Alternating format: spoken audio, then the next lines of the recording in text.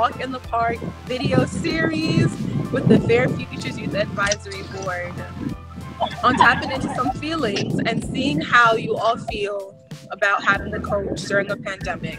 Having a coach during the pandemic has been like really useful, and I really appreciate my coach. I was just talking about this the other day,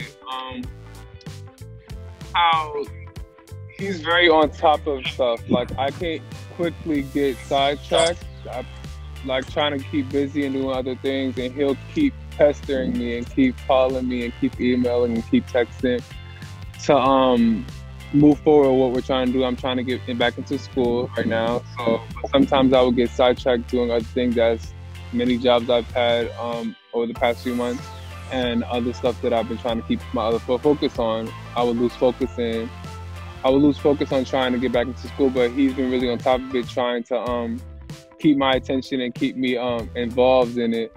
So it's really helpful, and he helps keep my mind off of what's really going on. You know, it can be really kind of heavy, so he keeps my mind off a lot of that. I want to thank you all so much for joining this conversation and for being part of the Walk in the Park series.